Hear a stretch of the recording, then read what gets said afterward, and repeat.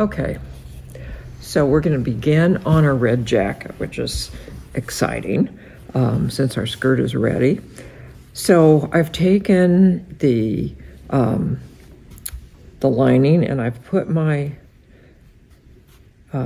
marks. I'm sorry, blanked out there. It's been a long week. It has. You're entitled to that. I transferred my markings from the pattern onto the cotton. I've got right sides together, and the important thing, you know, or maybe you don't know, in darts is the point at the top, the widest point on the sides, and then, of course, the bottom. So when you fold them together, that's really all you need, because these are just adjoining lines. And on this particular jacket, we have not only a vertical dart, but we have a little horizontal dart that's really quite interesting. It gives the shape. It gives the total shape on, this is a military style costume, so you want a nice sharp shape there. So the first thing we're going to do is to join the front, and I would do this on the machine, but we're just going to quickly do it by hand here. So we're going to join the lining to the jacket right down the center front of the jacket. And just, it doesn't have to be a tight running stitch because it's all going to be covered with trim. So it's just to get it there. And they could do this by hand or they could do it by machine. Right. So I'll put this down on the one side and I'm going to show you what it looks like on the other side. So remember, but that is the first step. That is the first step, is to do that. And then we flip it. That's why it is not basted. Right. You're right.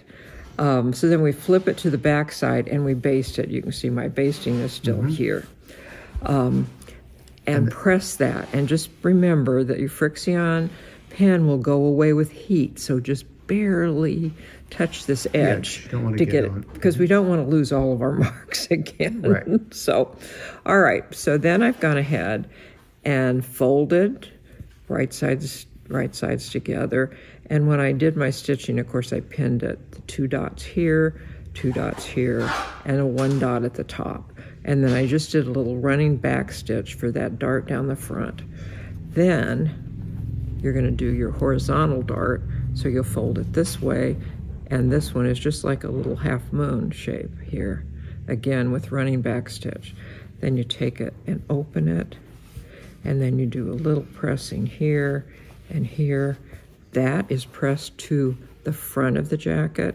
The horizontal dart is going to be pressed up because it's going to be that kind of shape when we're done, to give it a little flare to the bottom.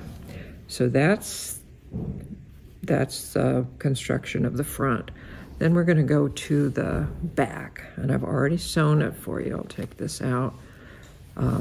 We've sewn center back seam. Then we clip it. We did that on the machine just because. Right, and clip it to the dart. And that's very important, that clip. That clip makes the dart. So point that out again. Okay. So here's, can you see your clip? Maybe that's better, a better look. So it just clips right to the dart, point, which is right at the end of your stitching. Then you'll take the pleat and you'll join that center back seam. Then we're going to turn it this way and we're going to line up. In your class, some people had a problem with this dart, or this pleat. This pleat in the back? Okay. Because they just didn't understand They didn't understand it. So if we've got it like this, then maybe it's easier to see on the back side. We just take it and line this up with our center back seam, which is pressed open. This is pressed open, and it just falls into place then. So then I take and pin it here, keeping my seams lined up. And then I'm going to turn it to the front side and press it. And then you're going to probably find... It's a gorgeous... it's a much more... we're making a uniform, much We're more making masculine. Exactly. Like a jacket. Right. So then we're going to take this and trim it off evenly with the outside so that when it's bound on the bottom, it will be All even. All even. Yours might come out even, but mine didn't that time. Don't so worry you just about it. trim it off to be even. Okay, so then this is the next part we're going to do. Can I ask you a question? Yes. Can we flip it back over? Yes. So once we sew this top part here, then do we attach it to the lining to keep it in place? Or do This part here? No, I did. Or do we let it hang loose? No, I didn't stitch it down to the jacket. All I did was overcast this. So it just stays. It just stays. Yeah, okay. it does. Then we're going to do the side backs, and we've got to make sure we're on the right thing there. So, in order to get, Can you turn them the other way? Sure. Oh, sorry. I'm turning them for my view, not yours, which is not good. Well, So, I can figure it out upside down, but it would be. it would be nice for the people to be able to see it this way. All right, so these side backs setting into the back is what makes it lay so perfectly on the back of the doll. It's a really important seam and one that's on many French fashion jackets. Makes it just lay so beautifully. But in order to do that, you're going to have to really clip this seam. So I'm going to go in and clip it with a dull pair of scissors, apparently. And you're going to go. Has David been getting into your scissors? Don't know, but these used to work quite nicely. Right now they're not sort of chewing. Well, they don't last forever. Yes. So by really clipping this just short of a 1/4 inch, we will see. It does make a difference. Huge difference on the ease of setting this, that now we can open it out and it'll be on the straight. Yeah. Okay, so now we're going to match our darts here, our notches, not darts, and pin those in place.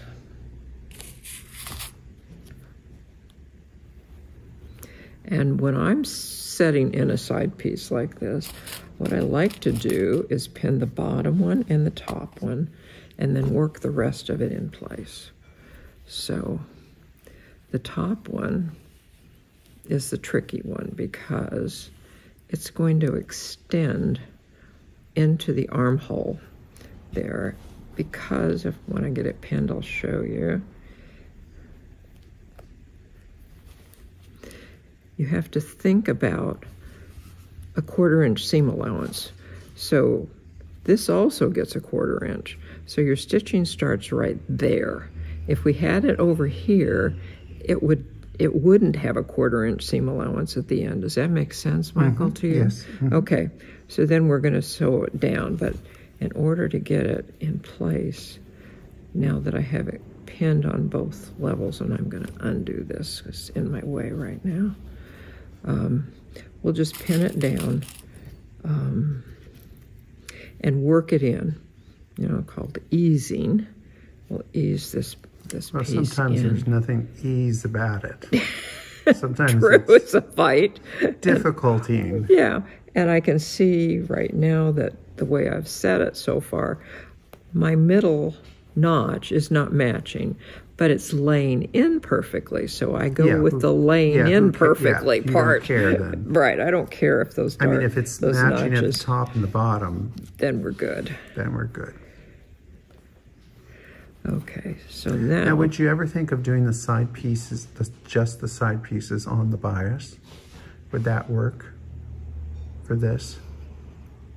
I don't think so. There'd be too much stretch.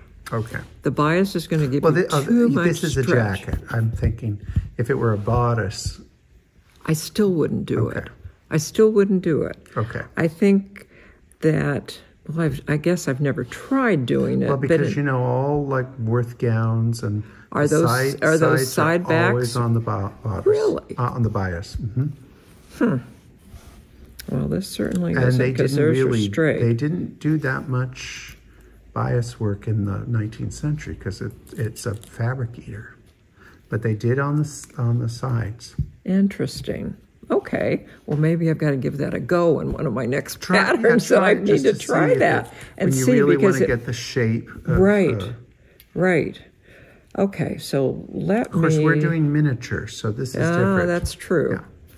Yeah. I wonder if their lining is also on the bias. That would be interesting. I think it'd have to be, wouldn't it?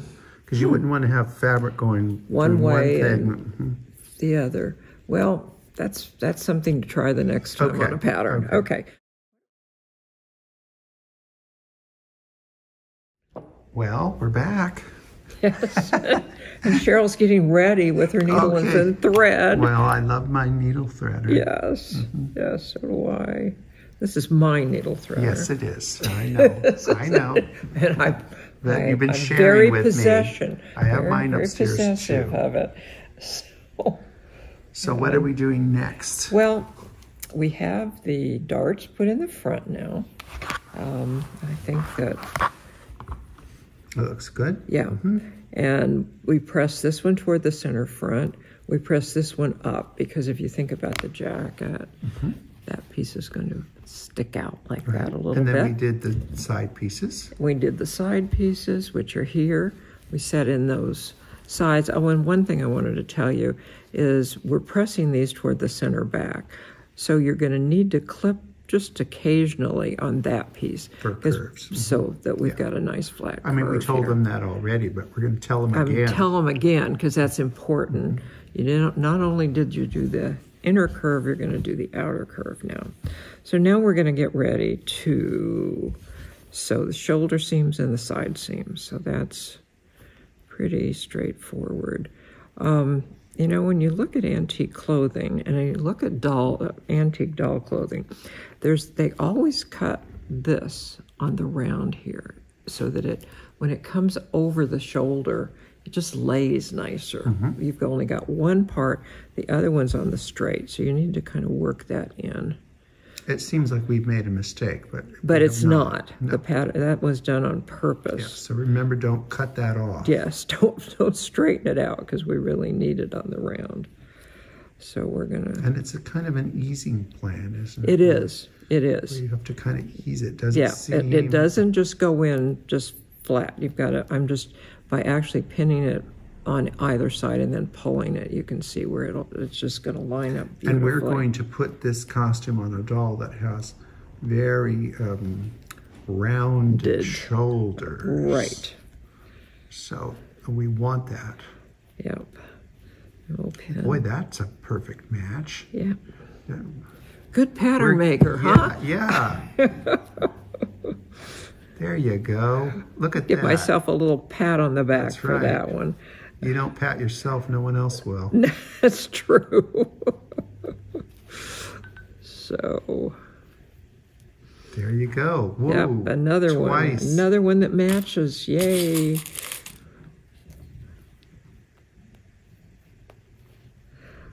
Okay, so we're going to be doing this on both sides. This can be done on the machine. So I'm going to go sew this, and then I'll be back and show you what's next. We're going to get to the trim, which is really the fun part. That's the fun part. Yeah, it is.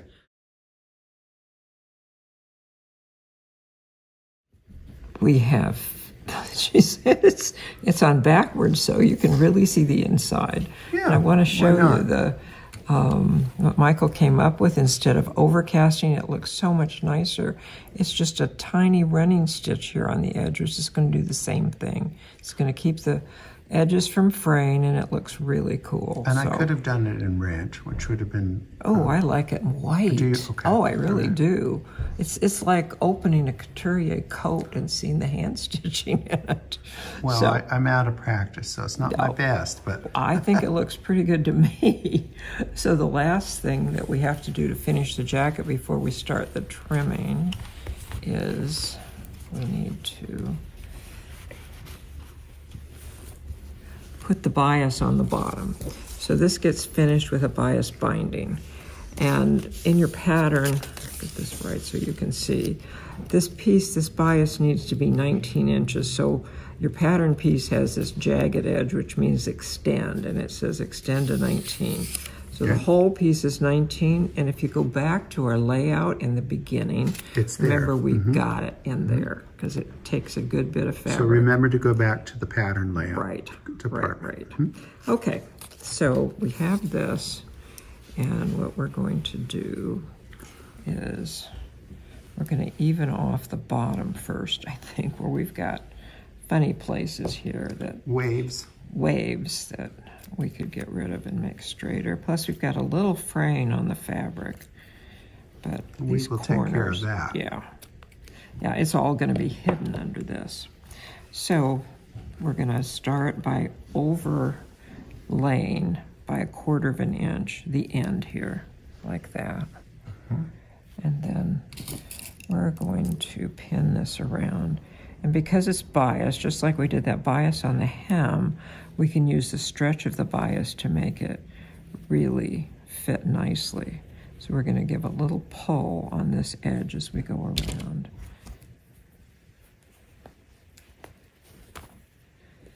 So it will just continue to go around, giving just a little stretch on that edge.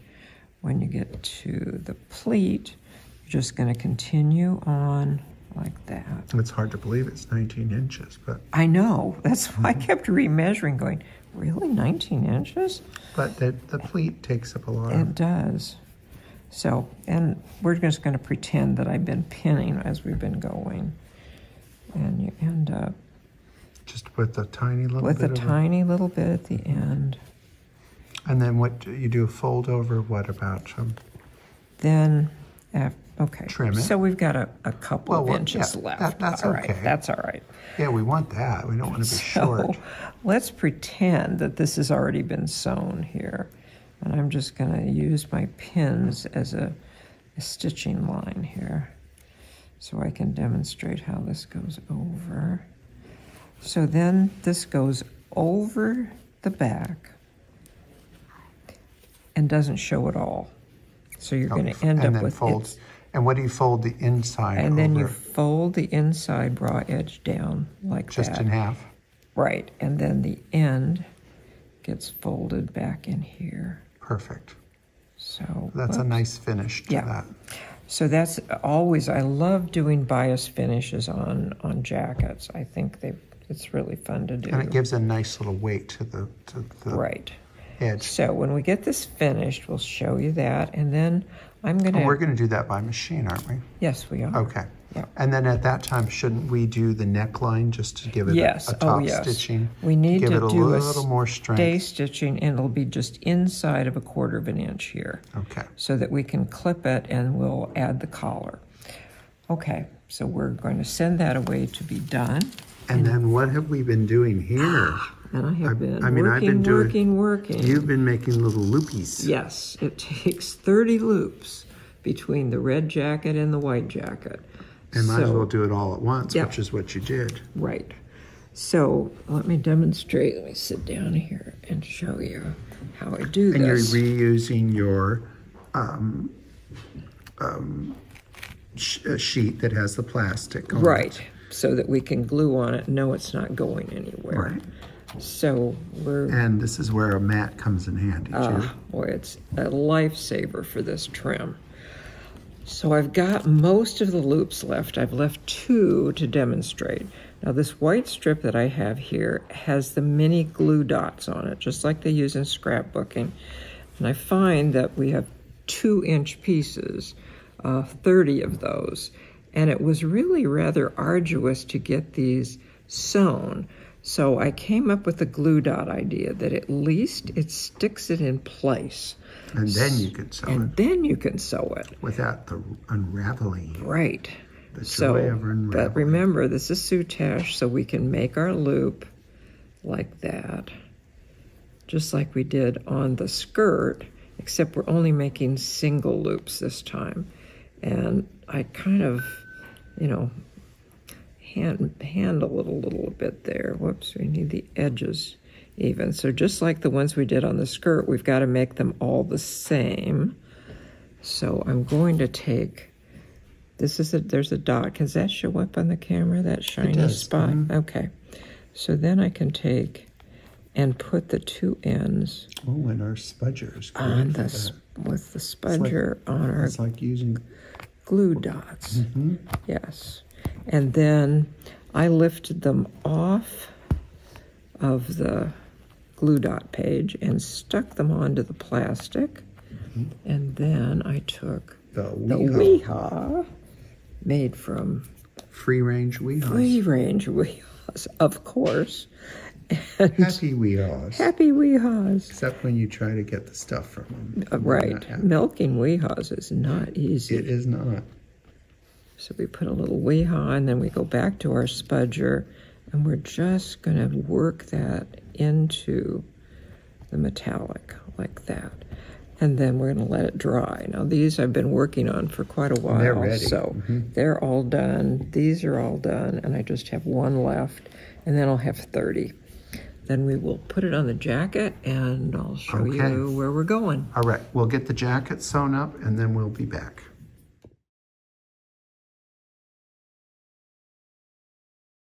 I want to explain how we did the sleeves here, because we forgot that apparently on the jacket. we just went with it. We just went busting ahead, and these are finished. But in order to show you how I got there, we took the sleeves off the white jacket so I could show you. So we've got, and it's kind of hard to see with this because the white jacket is the silk cotton.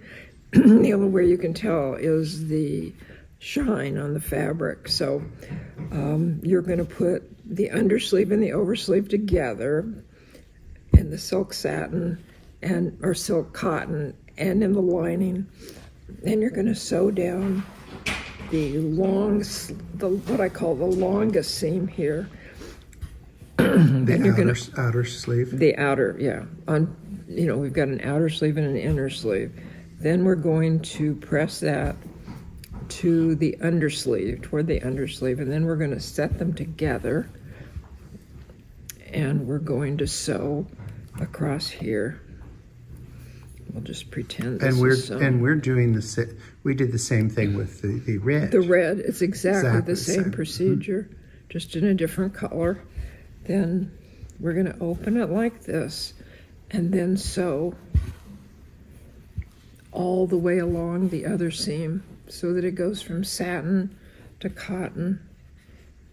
Apologize, my voice is a little froggy this afternoon. And then you turn the cotton into the silk.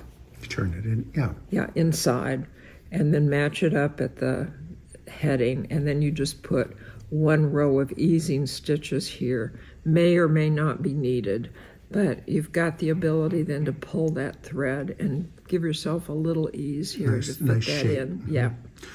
So when we get the jacket, we will set these sleeves so you can see how to do it.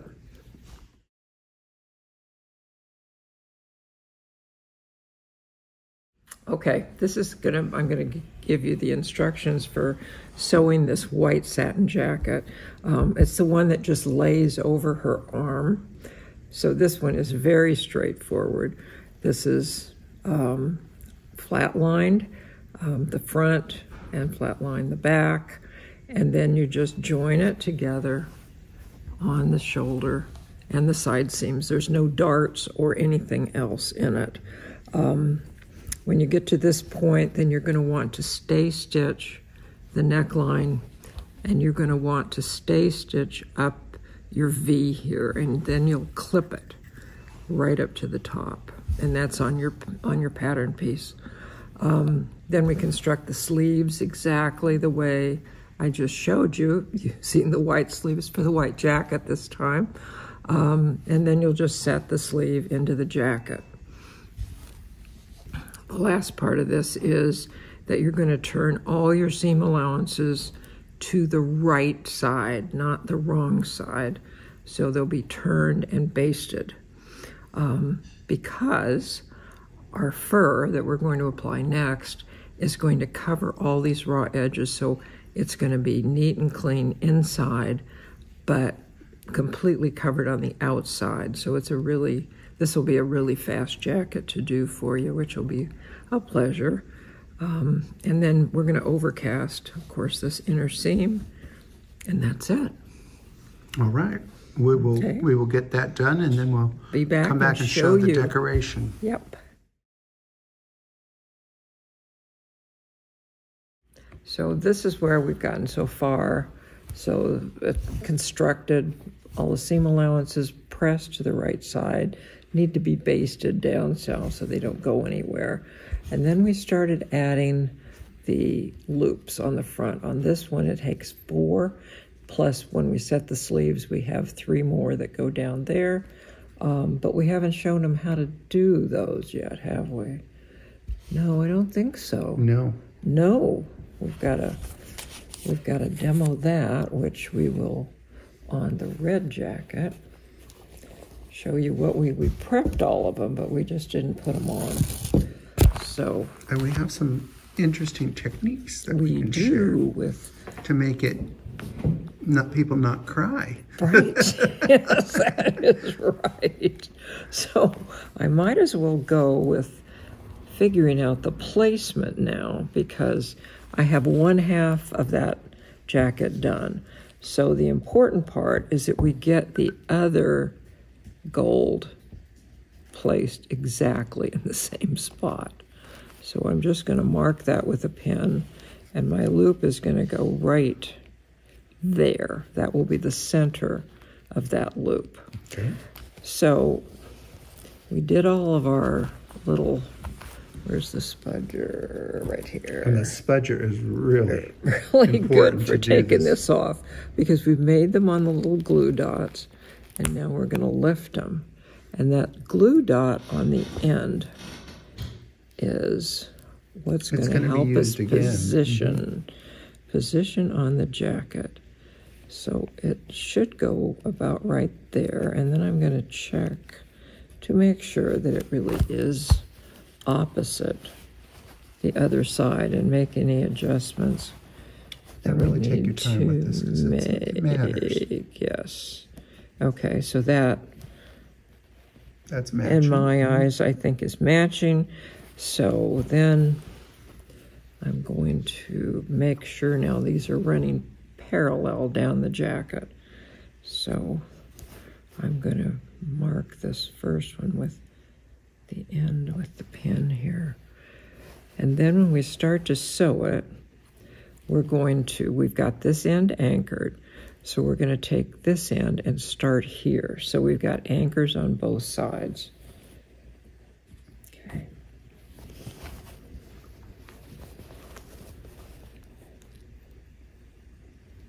And I'll tell you, you may have to do this more than once. I have just threaded my needle from the back side.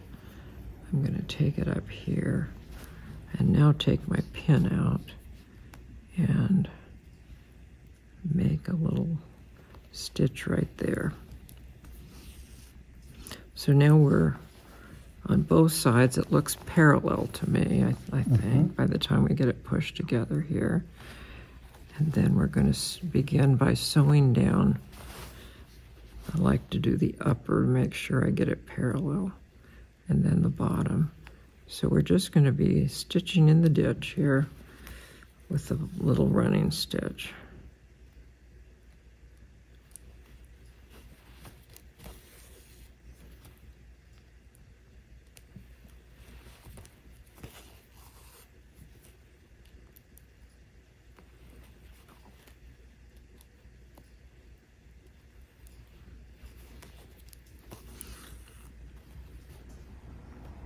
And then I cross over to the other side. Remember, we still have metallic trim that's going to hold this down. Yes. So you don't have to over-sew it. No, just to get it in place.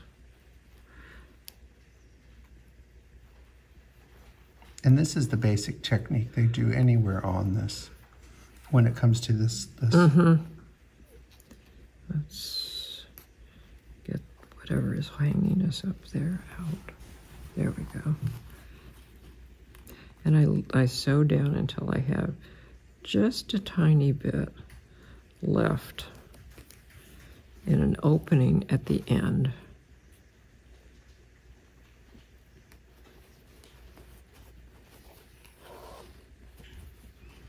And then I'm going to go down and I'm going to come up in that opening and sew on my button.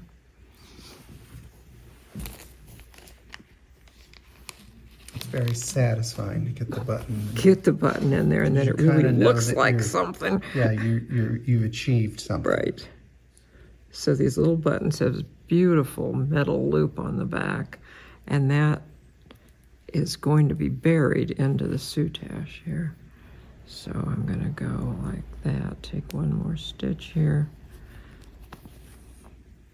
pull it, and so now your shank is buried. Yeah, that looks great.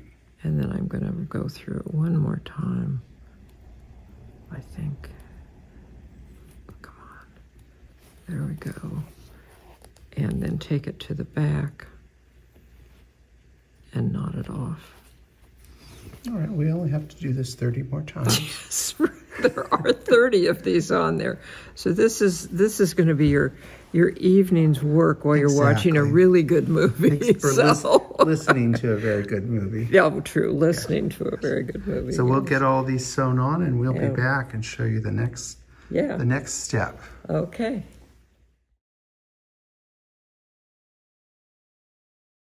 So we did a tremendous amount of work on the jacket when Sheryl was here, and but there's still things to be dealt with. So one of the next things, we did all of the decoration in the front, the trim, and then that left me to do the sleeve decoration. So when you do the sleeve decoration, this is not in the directions. So what I will tell you is you're going to put this decoration starting a 1/2 inch from the cuff opening with the round part down with the button. Now, how I placed it is I used the inseam, which would be facing you, the public, looking at her, then just beyond the fold, and then on the other side of the back inseam. So you could place it any way you want, but that makes it easier. Now, one thing I want to show you is when you get these prepared, it's probably a good idea to use this piece and leave them there so then you don't lose them and you don't call us looking for them. And then you can just pop them off. They've been wee-hawed so they don't fray. So it'll come off, and we'll just remove this little bit of extra glue and put that in our little trash can. Now, one thing that I worked with this, every time you work with the fabric, you learn something different. So since we're going to be placing these together, what I figured is you're going to do what you're not supposed to do with soutache, which is sew the round part, not the ditch, together, and just grab a couple of fibers on the round part, not in the ditch.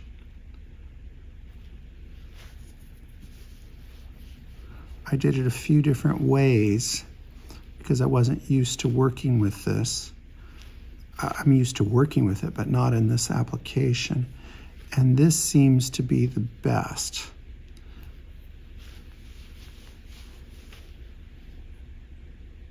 And you just go in and grab just the round part.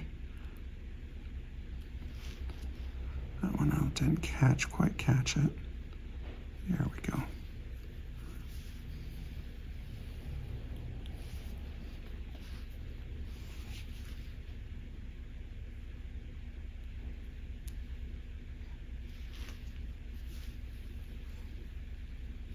Now the nice thing about having that little wee-haw residue on the end, when you go to place it, it gives a tiny bit of stick to the fabric, which is really helpful.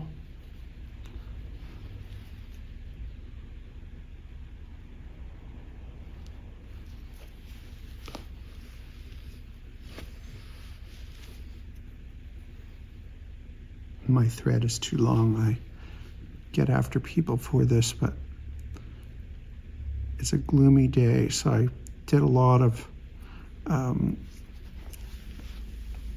threading of needles beforehand.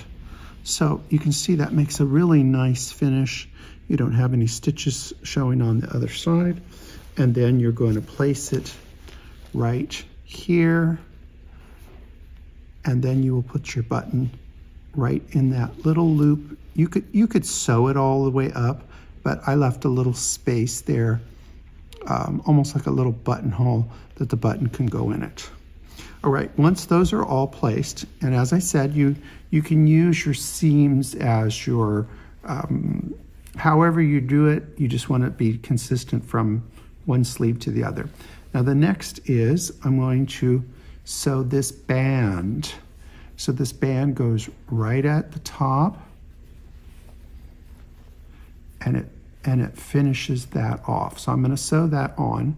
Now, again, it's a good idea. This has been wee-hawed so that it's not unraveling. If you don't do that, it will unravel, and you can lose quite a bit of trim. I think that I should point out, I am very parsimonious with fabric and trims and things like that. So I try to stretch it as far as I can. And I actually did conserve quite a bit of the soutache trim that I can use it to doll something else up. So I'm going to sew this on, and I'm going to come back and show you the next step. All right, we're back. We finished the decoration on the cuffs. And I would suggest that you sew it around at least twice. We have measured it to make sure that it's even, and we've got an even, it's even as far as the length, because that's going to show. So we're happy with that. So the next thing we're going to do is the back decoration. And you can see we're going to place it right at the waist. We've got a couple of white threads that have snuck through, and we will take care of them. So what we've done is we have taken about a 4.5 inch piece of our soutache. We have sewn it together at one end, put a little spot of wee-haw on it, and this is going to go right in the center back. Now we'll figure out which side is the nice side, which I think it's this. So this is going to go right here. We're going to sew it down in the center, and we're going to sew it just on the loop. And in the center, we're going to put one of our wonderful beads, buttons, I guess we should really call them. So I'm going to get this sewn on, and then I will be back and show you the finished jacket back. We're back. We've finished the back decoration. You can see that I decided, instead of putting 2 buttons, I put 3 buttons in the back because I just thought it looked better. And that means that the button has to come from somewhere. So I think one of the backs of the sleeves would be a place that I would take a button, because you wouldn't really notice it, but you do notice it when she's riding away on her wonderful horse. So the next thing we have to do, it's the second to last part of this, is the lace. So lace goes around the neck, and it goes in the cuffs. And this is, again, in design, this is a very masculine design, but the lace feminizes it. Well, Sheryl has in her instructions and how to cut the lace, and follow that, which is, this is 10 inches for the neck, and then this is 4 inches for the cuffs. So I don't always do this, but you'll notice in your lace, you've got this scallopy edge with this design that always reminds me of an eye, or sometimes it looks like a little turtle, like a whole row of turtles walking. That is the decorative edge, and the top is called the header. And in most lace, you will find a gathering thread. And so to get a wonderful gather, you just pull this thread. Now, I would suggest that you use a nice little tool like this on the end, which we sell those if you don't have one, so that way you don't pull it right through, because you can't put your fold over and sew it and gather it at the same time. You have to do it in steps. So we're going to gather this up to 3 inches, and then which is what's required for the cuff. And then we're going, you just have to do it gently because you don't want to break the threads. And it makes a very nice gather. So we'll do that. And then when we get it just the way we want, we can tie it off. That requires to thread it through a needle, but it can be done. So that's basically what we're going to do. So then we're going to do this to all of the lace pieces. Then we're going to, for the neckline, we're going to just sew it right on this edge. Right up, because we don't want it coming up over here. We want it kind of peeking out. So we'll sew it right down to the gold edge. And then we're going to put it right in the inside of the cuff, right on the edge. Now, if you're constantly trying the garment on and off, I would suggest, particularly with a doll like this, if you've got these fingers, to wrap them in cellophane. They'll slide out easier. So I'm going to get this sewn up, and then I will come back, and then we will talk about the last thing that we have to do with this jacket. So we're back, and I have gathered the lace to the neckline. I am folding it in about 1 inch down the front. So it would be coming about 1 inch down like so. It's just folded over. I didn't stitch it in place because I'm going to stitch it next. One of the things I didn't mention, for me, it's always a challenge to sit and try to find the gathering thread, but it is there. You just have to work at it till you find it. That's why you need to have a little extra, because you kind of mess up a bit of it as you go. So I'm not going to pin this in place because I feel I have more control over the gathers just by letting it hang loose. So I'm going to start here, and I'm going to go up in quite a bit, and then come down. And as soon as I get this stitched in, that big old pin is going to go bye-bye.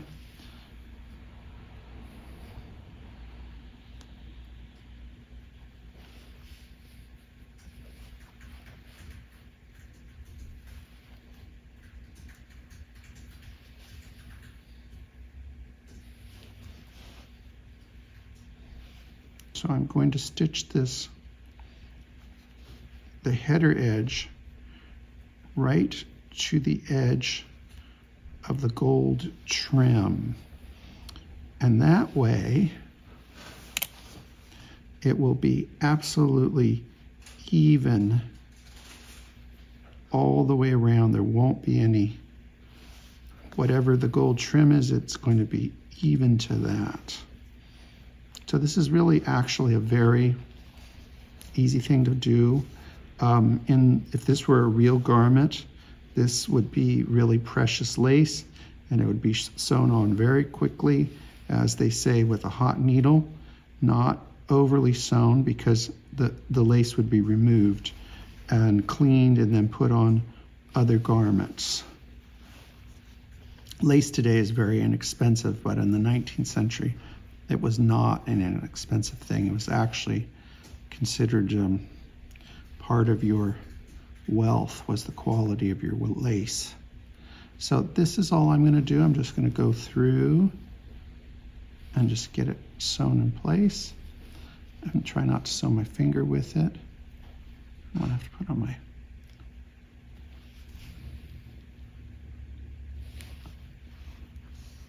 I want to just make sure if I'm going to have a big amount of ruffly edge, it would be nice right in the center.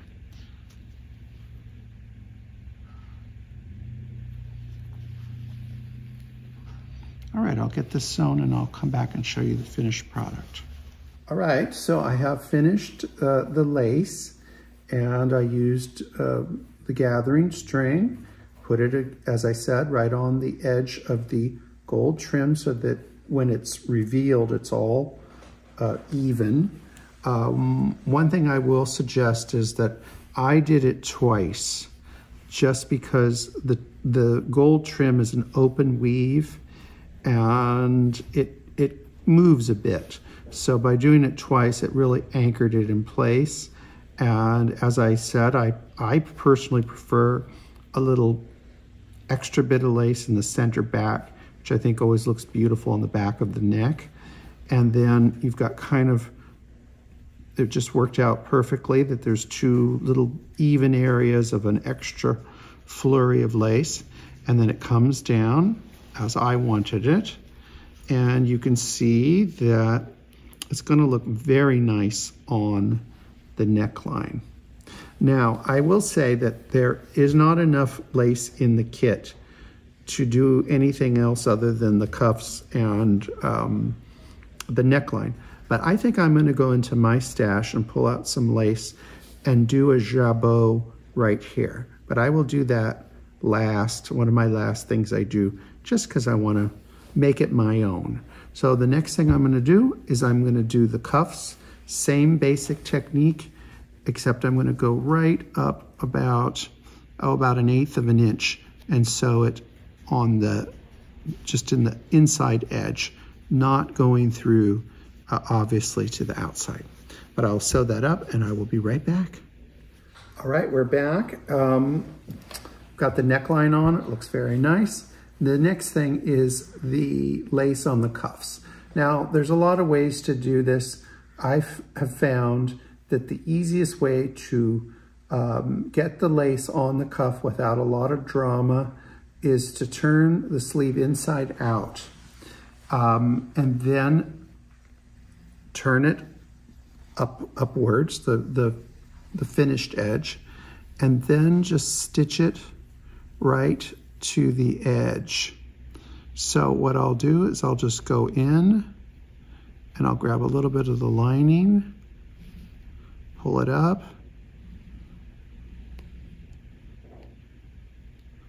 and one of the reasons I like to turn it inside out is I've got my finger in the armhole, and that will tell me if I've gone too far and gone to the other side, which you do not want. Even though these are little tiny stitches, you do not want the white showing. So I'm just going to do that. I'm taking fairly small stitches. I'm not getting really fanatical about my gathers as far as the evenness, because I have control to control this as I go. So I can pick up a little more or stretch it out. Like here, I'm going to stretch it out a little bit.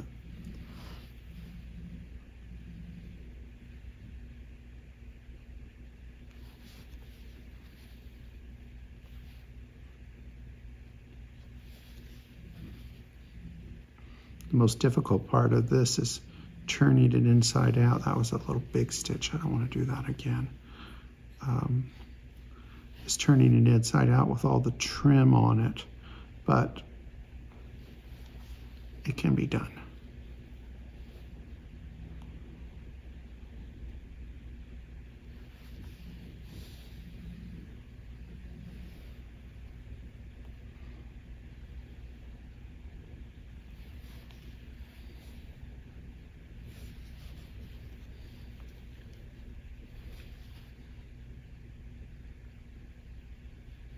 Went there, I feel I just went in a little too far. I went into the red silk, and we don't want that at all. So you just have to do a little light touch to get through.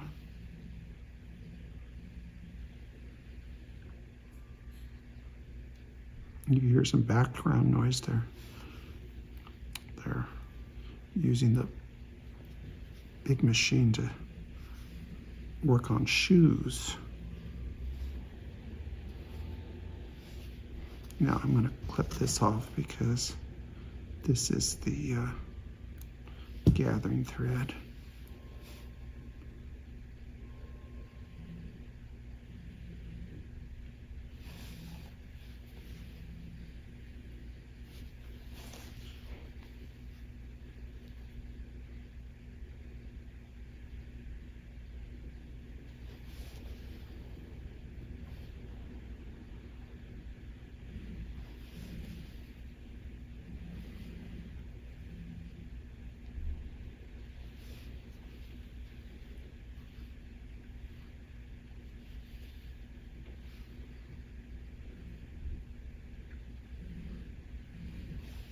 And I've gone right really to the edge. I know I said earlier an eighth, but I went right at the edge.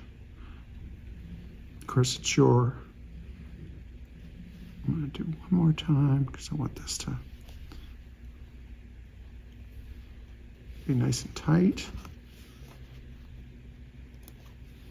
So that I think is gonna be good. And you can see on this one, I did that one already, and I think it turned out very nice.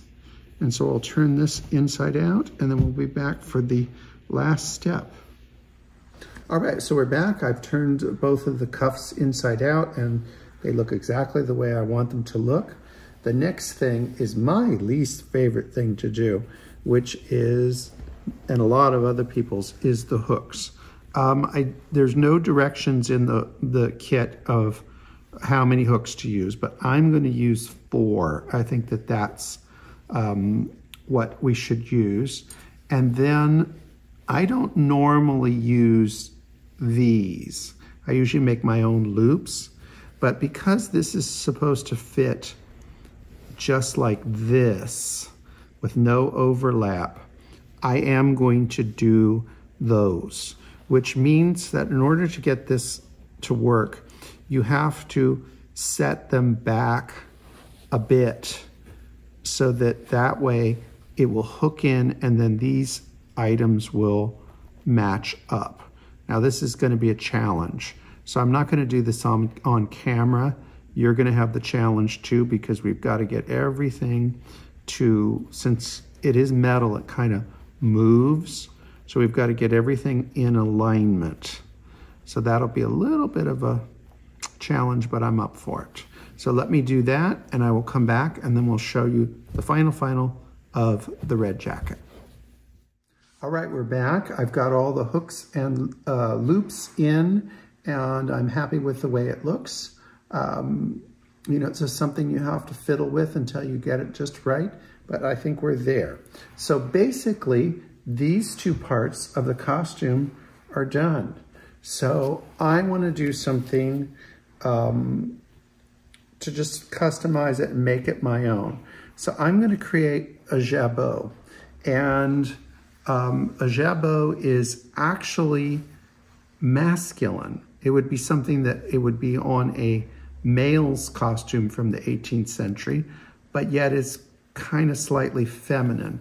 So what I've done is I've taken 10 inches of an inch lace, put it in a little coffee to make it match Sheryl's lace, folded over the ends just slightly, and then what I'm going to do is I'm just going to gather it. I'm gathering both of the headers together. So I'm just going to gather that, not super tiny stitches, but smallish. I'm going to just gather that up,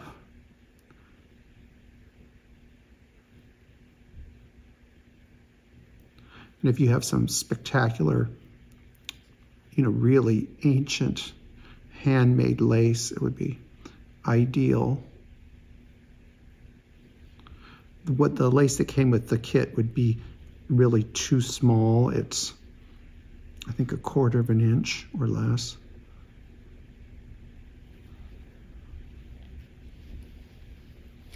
Oops, I got some red. I've got threads all over the place here.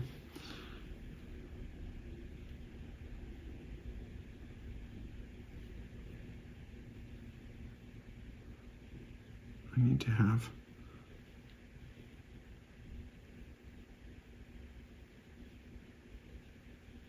okay, so I'm at the end. So what I need to do now is figure out how big I want to make this. And I think we're right there where we are now, maybe just a tiny bit bigger. So I'm going to measure this for you so that in case you want to do something similar. So I think we're going to gather it. It's better for me here this way. This straightened out. I think we're going to go about 1 inch and 3/4, about. So I'm going to tie it off.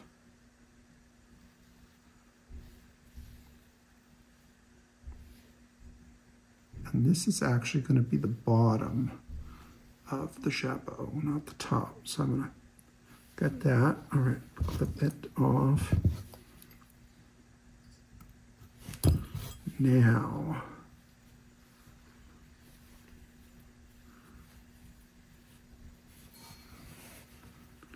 this is what I love about these mats. So I'm going to pin it like a butterfly. No, here, I could do this. Eddie, who fulfills all your orders, is my cameraman today. He's learning new skills. So I'm going to pin it like so. Pin it here.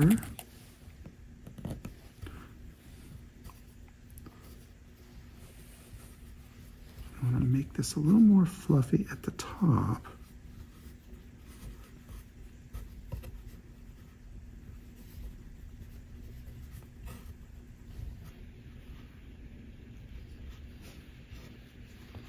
Okay, so I'm going to pin that there because I want drama. You know me with drama. I like the drama. And this lady comes riding on her horse. Everybody is going to look. Okay, so that looks pretty good to me. I think I maybe just do a little more here. Pull it out. You can't do this without a mat. Okay, so then I'm going to take my MISTI, turn my iron on. Oh, it was on. Get all this junk out of the way.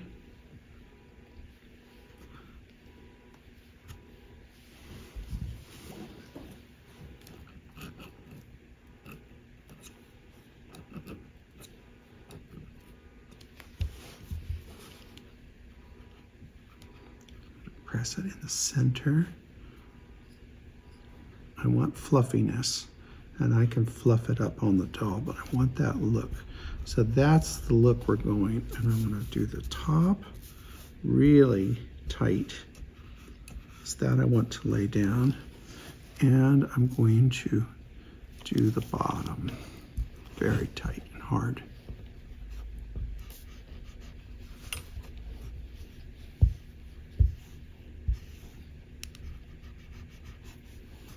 All right, so that I think is good.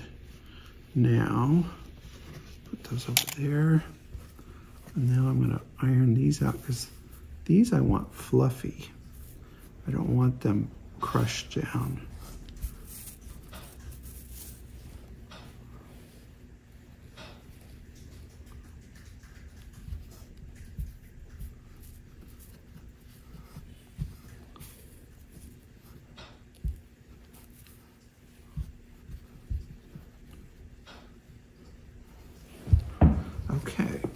So now I'm going to decide where I want that, and that's what I want. So I'm going to just do a couple little tacks. I'm going to do one at the top. There. I'm going to just decide there. And it's going to go there.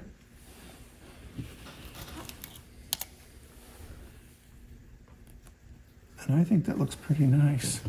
What do you think, Eddie? Oh yeah, that looks really nice. All right. So I'm going to stitch that on, and then we will be back and we will go into the next stage. All right, I've got the jabot in place, and the final thing I'm going to do, I've just tacked it at the top and at the bottom, not over sewn it, because a real one would not be over sewn onto a garment. It would be removable. So I'm going to do one thing, which is I'm going to just lightly mist it. It's not going to hurt the silk. And I'm going to, I want it to have a cascading effect.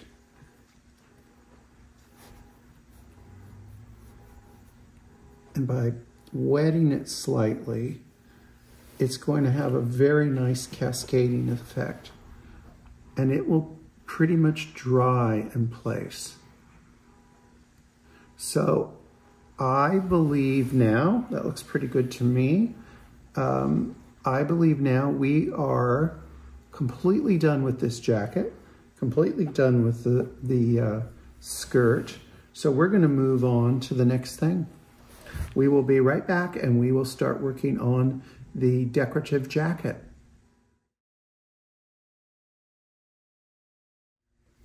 Okay, so we're back with the decorative jacket, which will be kind of hung over her shoulder. So when we left off, Sheryl got most of it completed. The construction is fairly simple. The technique for putting on the front trim is virtually the same as doing the front. It's just that they are smaller pieces, and they are 2 inches. So you fold them in half, and they're 2 inches. Now, I don't believe that we showed you how to do the sleeves. It's the same concepts as application. I used the inner seam and the outer seam to guide where I was going to place it. You started up about a 1/2 inch from the cuff, and that will give you this blank space because we're going to trim this in fur. Now, I was very careful with all of the soutache trim, which is antique and quite precious.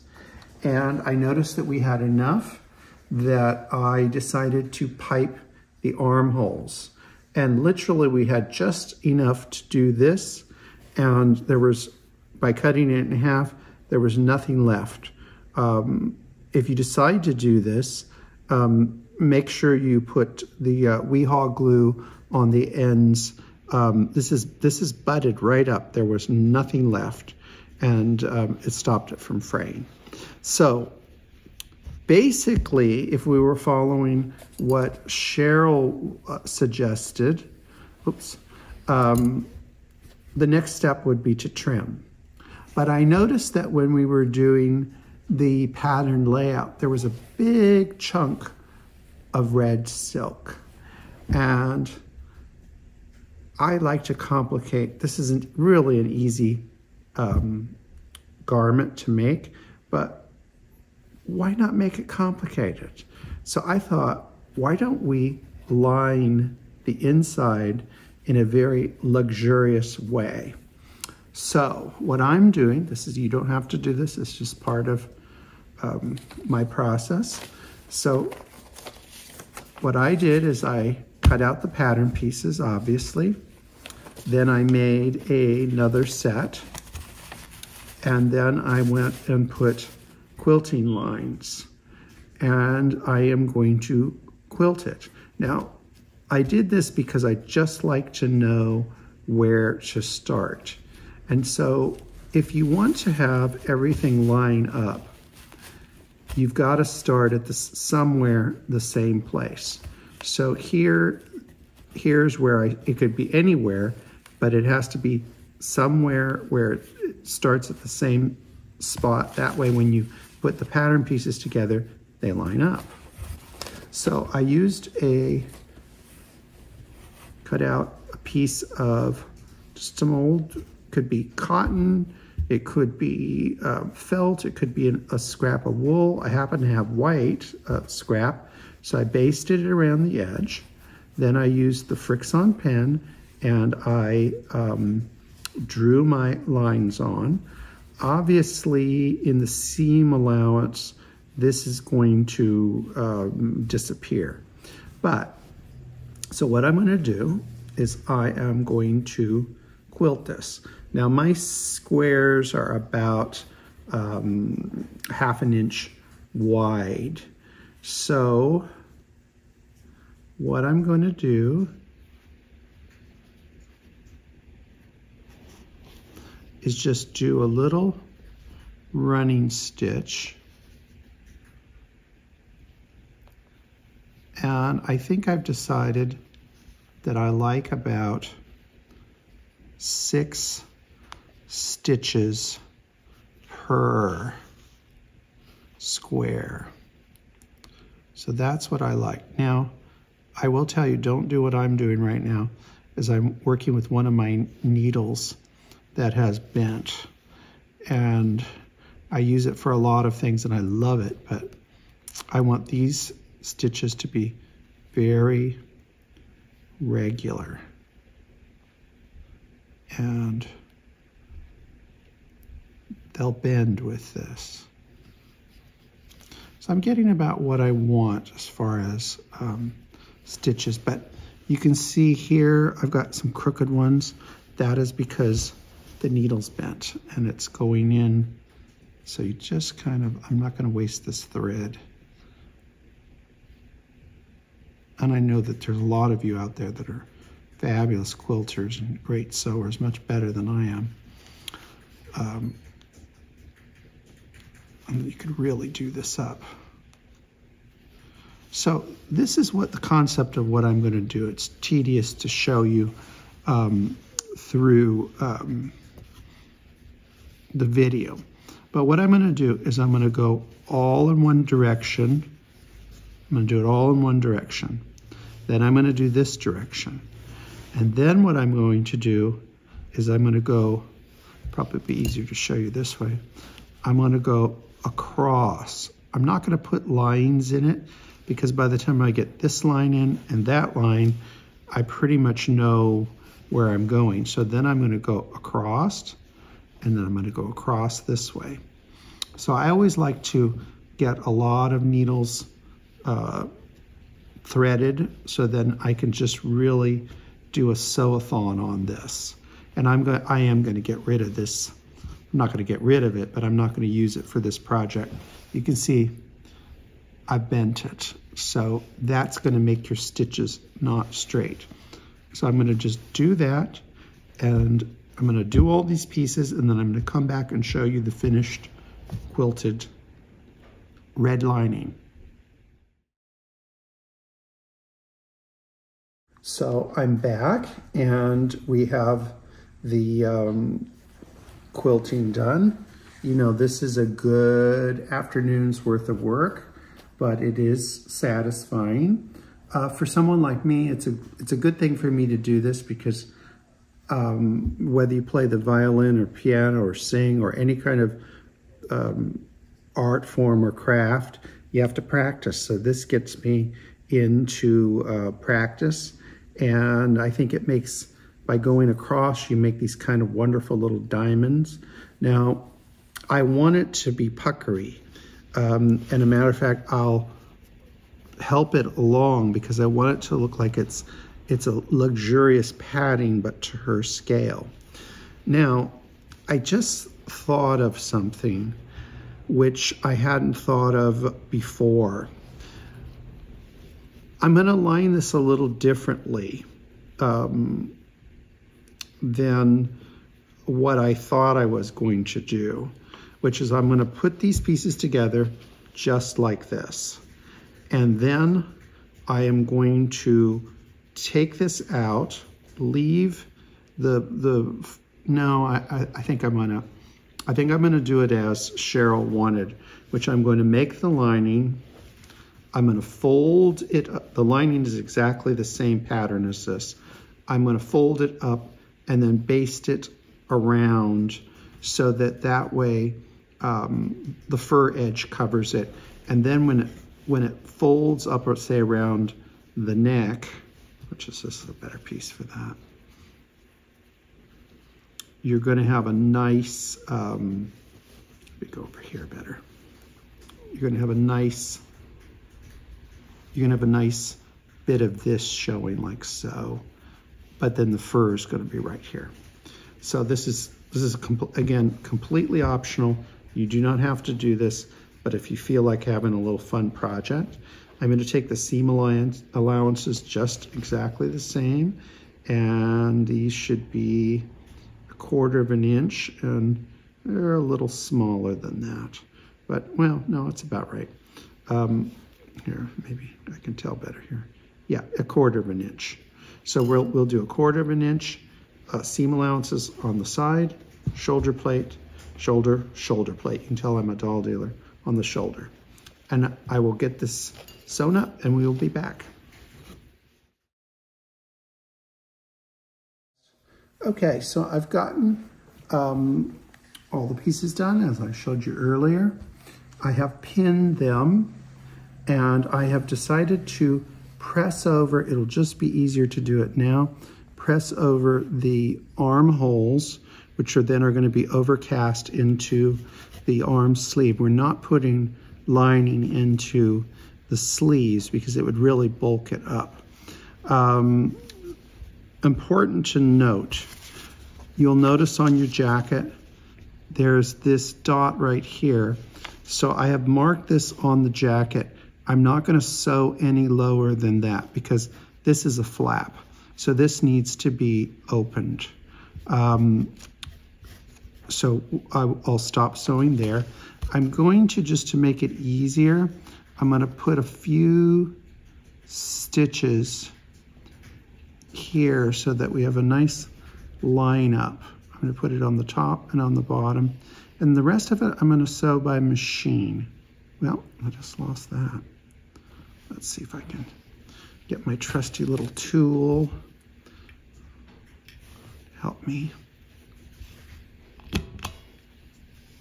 You don't have one of these threaders, they're just fantastic. I love them. So I'm going to just put that there.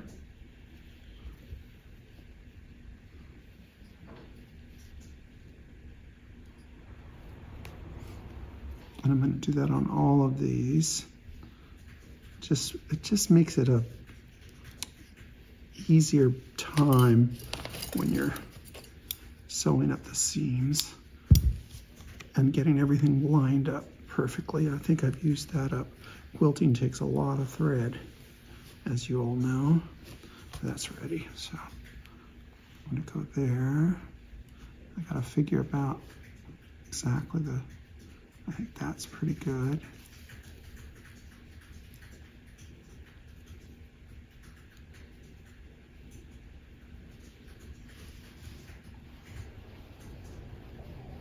Well, I think I've got this, and I will come back. I've got a mess here.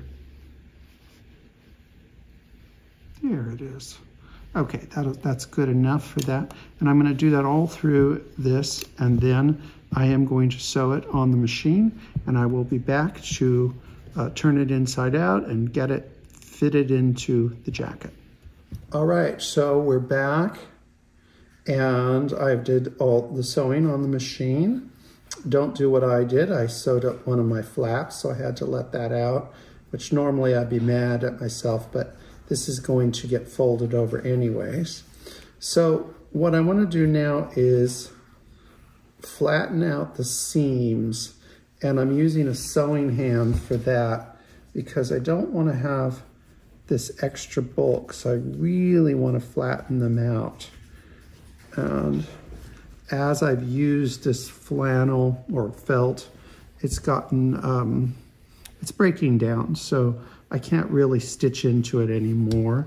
So I'm just giving it a really vigorous pressing, and I will do it on all the seams. I've done it once, I'm doing it again, not just to show you all, but to have it. I want it really to lay down flat. So I'm using my Cricut and just really getting it down. Okay, so I did the same with the armholes. Now, I've decided that I'm not going to attach this to the jacket. I'm going to let it float, which is something that you see in men's clothing, not necessarily women's clothing, but men's clothing. So I did a little stitch around, which you cannot barely see, and then I've overcast it on this side, and I'm going to do a little bit more because I could see it's plopping, folding up.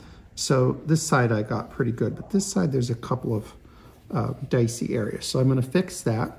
Then the next thing, you can see it looks very nice, and I'm very happy that my design is working out pretty good. I've got some diamonds between the two pieces, so that's really what I wanted to happen. So I'm going to fix this, and then I'm going to come back and I'm going to start putting the lining into the jacket.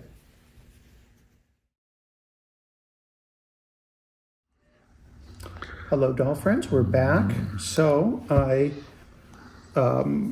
have the lining in completely, and I think it looks pretty good.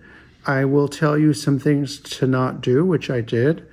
I trimmed a little earlier, so we've got one side a little shorter than the other, but that doesn't matter because it's going to be covered in fur. I will show you how it looks in the inside, and I think it looks very nice. Now, I'm not at the point yet, but I will put a couple of tacks in the arm hole so that way it will hold the lining so you don't see this raw edge. But there's a little trick I'm going to show you what I'm going to do later, not yet. But I think it looks very good. Another thing that I would suggest, you've done all the quilting. So once you put this in, you can see I overcast it to the raw edges. But then I went right at the very edge, and I did, really from the inside, tiny little flea bite stitches all along the edge, very tight. Flea bites on the inside and then longer on the outside. And see, it's created a very nice roll. Do you see that, David? My cameraman? Yes, I'm way over here. Okay. I think I can. I can see it on the it makes for screen. It makes for a very nice edge, don't you think? Mm-hmm. Yeah. And don't you do something like this in upholstery? Yes. What do you call the it? Underpinnings. Well, you do it with horsehair, and you create an edge roll. An edge roll. That was the word I was thinking. So we've created a nice edge roll. So we're ready for the really next step, which is going to be the fur. So I actually looked at the directions, and I'm glad I did, because I thought that the fur was going to go on a different way. So if you're working on your fur from the live class, you're going to have actual lamb fur. If you've bought it later, you're going to get a faux fur. Now, there are two different cuts. There's a larger cut and a smaller cut. The smaller cut is for the cuffs to go here, and the larger is to go around the whole jacket. Now, Larger meaning wider or longer? wider, yeah, I'm sorry, wider. So, I'm going to assume that not everybody knows how you cut fur or leather with fur on it. Do not take scissors to it, because if you use the scissors, it's going to cut the actual hair. So what you're going to use is you're going to use a razor knife and cut the skin. So then you haven't cut the fur. The fur is all nice. So that's going to work, I think, fairly well. And by the time I'm done with this, even though they're different parts of the animal, it'll look, it'll blend nicely. Now, if I were going to lay this flat, which I'm not, I would have taken an ink pen and I would have colored this black and let it dry. But that's not what we're going to do. So according to the description, and by the way, I've gotten a whole bunch of pins ready.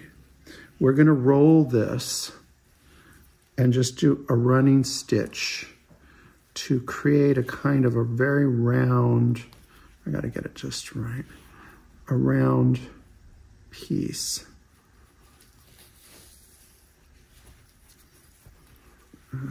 So you're sewing the two long ends together to create a tube. Exactly. Okay. Exactly. This is why I don't write descriptions for you anymore, because... Why? Because I over-describe. Which you're very because good I at don't that. know how to sew, and I think I have to compensate for that by telling you every single move to make. Well, now here's one thing. You can say, do not sew your finger into, that's why I'm wearing a Band-Aid, because I tend to sew my finger up. And now I did not want to show you this technique because I don't want to be responsible, but if you're dealing with some leather that's really too much to deal with, get your little candle out and heat your needle up, and it will go through this like butter. But this is not that tough.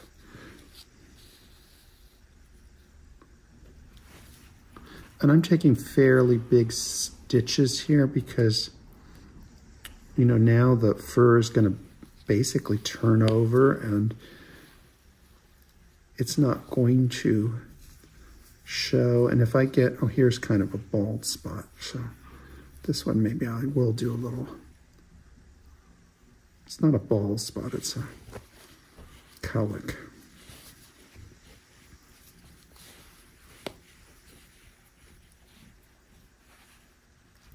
Well, it's no pressure when you're doing this on the video. It's just not a pressure So are we at all. going to watch you sew the whole thing here? You're going to watch me sew the whole thing. You know? We're not going to do this. I I'm have gonna- another one in the oven over here. And cut you off now and then come back No, in you're going to watch me do this whole thing. You make me suffer. I want you to realize it's not as easy as you that's think why I don't do is. it. Oh, I leave it to the professionals. Yeah, well, thank God you're not in class. It would just be too much. You'd win the golden scissors the first time you ever made a dress. And that would cause a lot of problems for you because you'd be helping everybody. Nah, I like it the way it is. All right. So we're getting to the end. And then we're going to really try to get all the loose hairs out because we don't want, you can see there's a little bit of shedding because that's just where we cut it.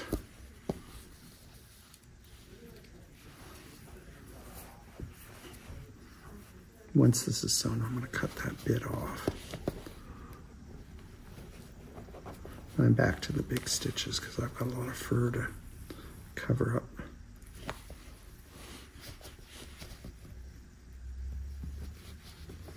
This Sheryl got off of an old coat, but the people that have the faux, that is really beautiful. I've seen the sample, which is really nice.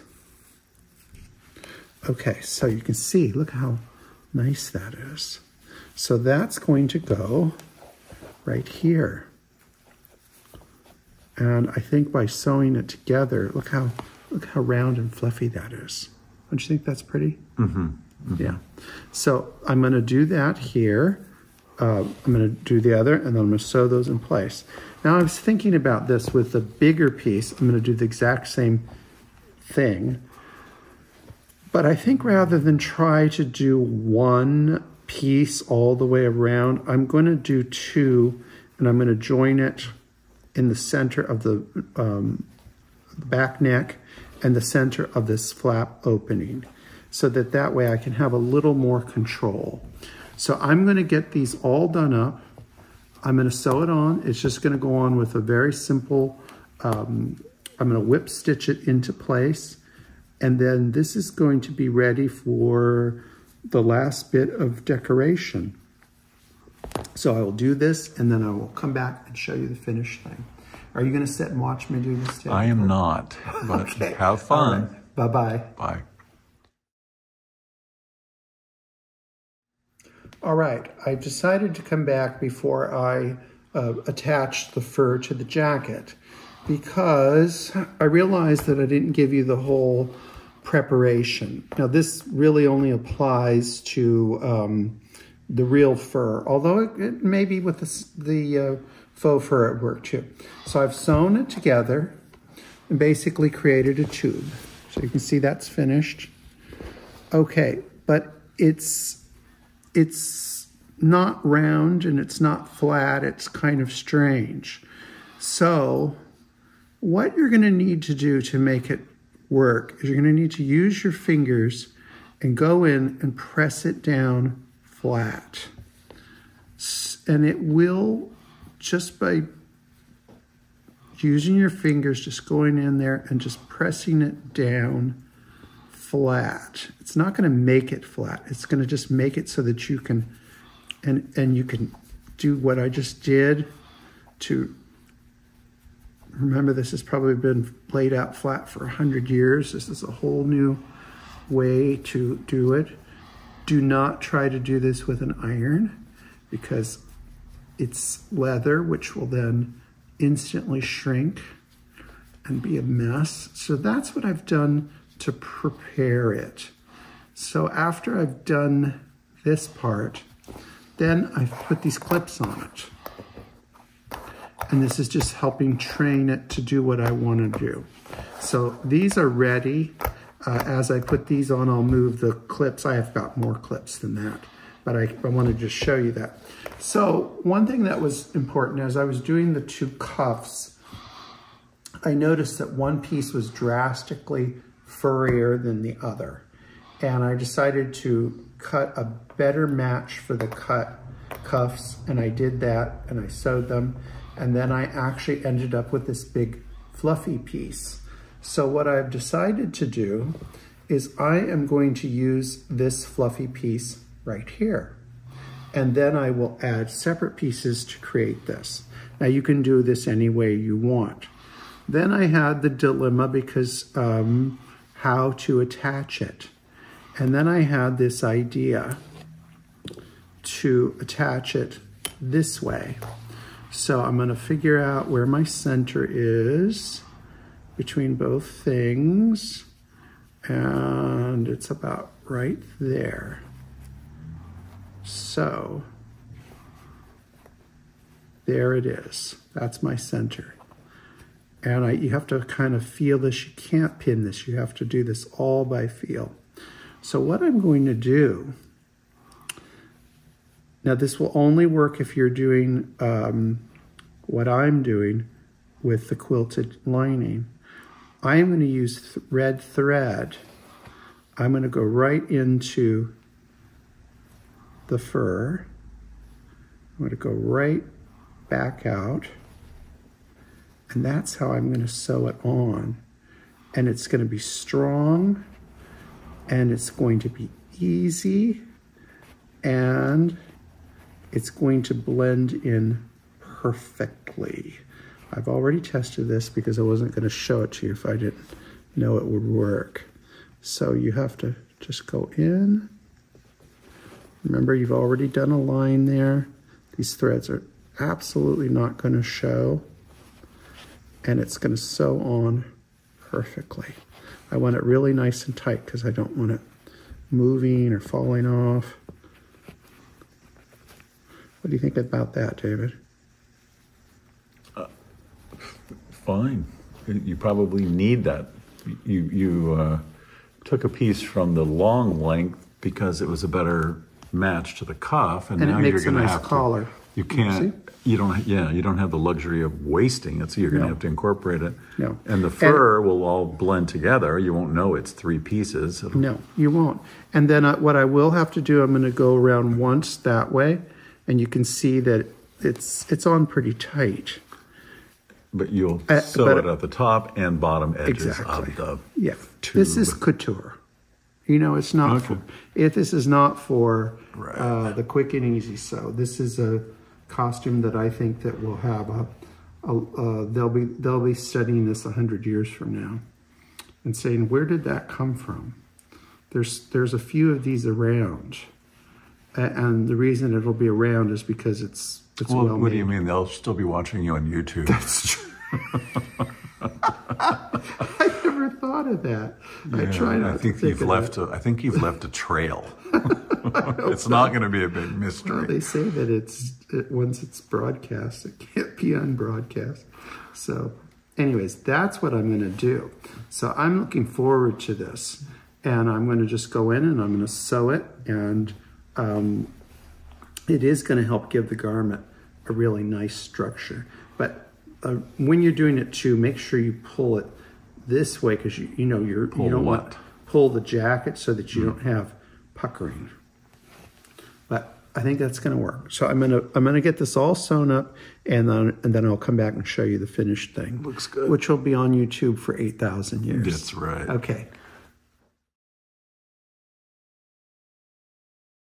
All right. Well, we're back, and I'm right now doing some cleanup work, reshaping the sleeves using these wonderful hams, because the sleeves have gotten kind of crushed down from all of the work that we've been doing.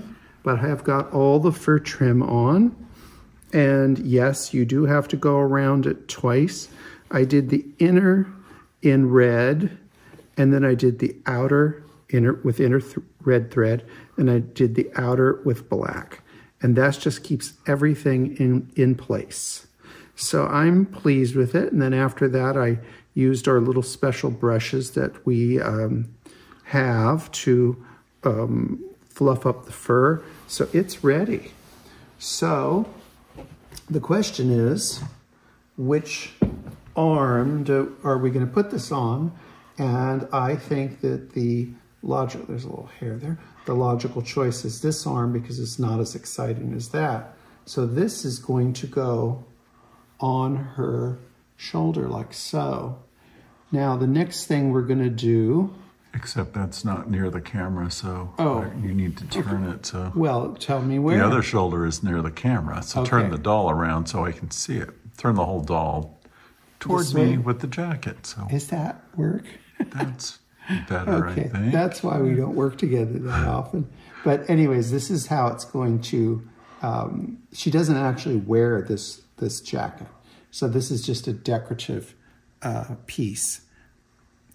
And then the next thing we're going to do after with this is we're going to take this little cord and we're going to make something fabulous with it. And I'm going to teach you that. But for now, we're going to take a little break, and then we'll come back and we'll teach you what we're going to do with this. That is the final touch. It's the final touch for this piece, this garment, and also for the hat. So we'll be back shortly to show you that.